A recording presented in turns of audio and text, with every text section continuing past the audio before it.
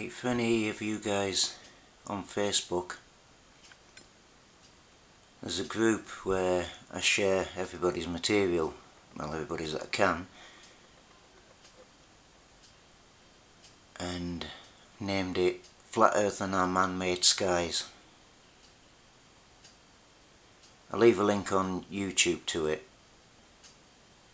It's only 100 and odd members. It did have 400 or 500 until Facebook asked a load of people. But it's Flat Earth and Our Man-Made Skies. So if you fancy joining or whatever, I've changed it back to an open group. I had to close it because of idiots at one point, but it's hard to share from it and stuff like that when it's a closed group, so I've opened it up again.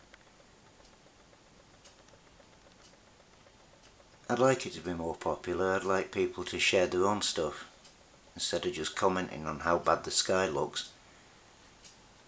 No, they're welcome to share. That's the idea of it. I mean, I share stuff from Richie from Boston. I share Mike Decker's stuff and James LaFleur, Impossible Channel, stuff like that. All the Flat Earth stuff as well, obviously, because it is flat. I mean, what the hell?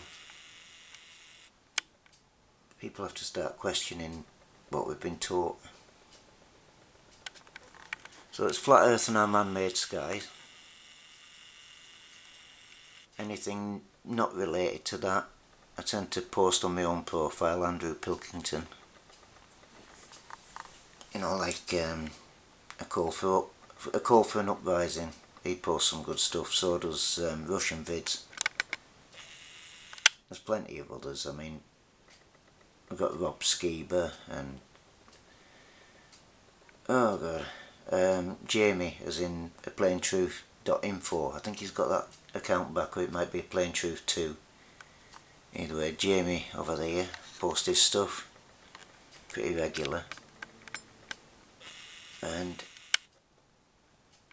for those of you guys who are watching this and think, oh well, it's all conspiracy theories, I'm afraid it's not theories. Now, to me, I had a look at Flat Earth and I tried to disprove it.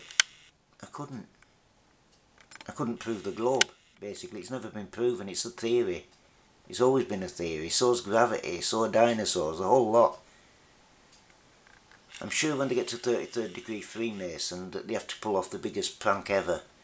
And these are some of the shit they pulled. You know, evolution as well. There's no evolution, we're the same as we've always been. I mean, they're still bloody monkeys, for crying out loud. There wouldn't be monkeys if we've evolved from them, would there? Anyway, you've got to find that out yourselves. Don't take my word for it. I mean, like Richie says, he's just a arsehole with a laptop, well, I'm just a silly bugger with a camera and a PC and a tablet and a rare genetic disease that makes me shake a little bit now, but never used to. So it's just getting more painful and all that crap, so that's why the videos, I don't expect to get any better. Just so you know.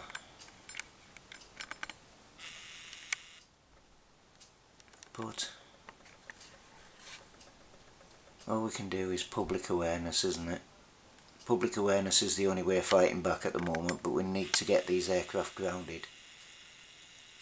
The House of Commons, back in 2009-2010, it's an online publication they posted. There's a snot rocket over there, that's why I'm hanging about. It was entitled Regulations of Geo-Engineering. So they knew about it back then. On there they said they wanted to start it as soon as possible. And I don't mean the regulations, I mean the actual geoengineering. That was then. The missus wrote to 10 Downing Street and says, what are the lines in the sky? In 2016. And she got a letter back from the Department of Transport, who it was forwarded to, saying that there's nothing but aircraft exhausts. Don't they talk bullshit? eh? And people trust the governments, my God. Messy, innit, over there? Hope it stays in focus. So, yeah, blatant lie. Blatant lie after the House of Commons 7 years before, was it? No, 5 years, 6 years before, said that basically they knew all about it because they were setting rules in place about reducing carbon. Yeah, us carbon, we're not carbon dioxide, we're carbon. Sorry. It's better than monotone. And reducing carbon dioxide. Hang on, we've got all these plants here. They need carbon dioxide. We need them. Take away the plants, you take away us. And all the other life. Cats, dogs, every bloody thing, cows. They're on about doing away with cows and making printing bloody meat, aren't they? God, they're sick. Saying that it saves the cows, but you can guarantee they're not going to have as many cows, are they? They'll slaughter them anyway. They've got an artificial milk now as well. Artificial milk.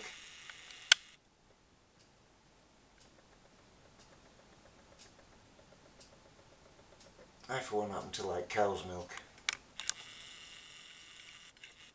That part of it I like the way it is, you know. As long as the cows aren't mistreated, which they are. I've seen videos on it, yeah. That's wrong, so wrong that they're mistreated. There's no need for it. We don't have to use them for meat. But man-made meat, my God. How do we know what it is? I mean, it was only a few years back we found out they're putting horse meat in burgers in Tesco's. Well, everything was horse meat, wasn't it? There was a bit of a fuss over that. But it died down. People went back to being brain dead. I never noticed that black one, you know, all those black trails. Only showing up because the sun's buggered off. Anyway, it's another long video. I'll get off.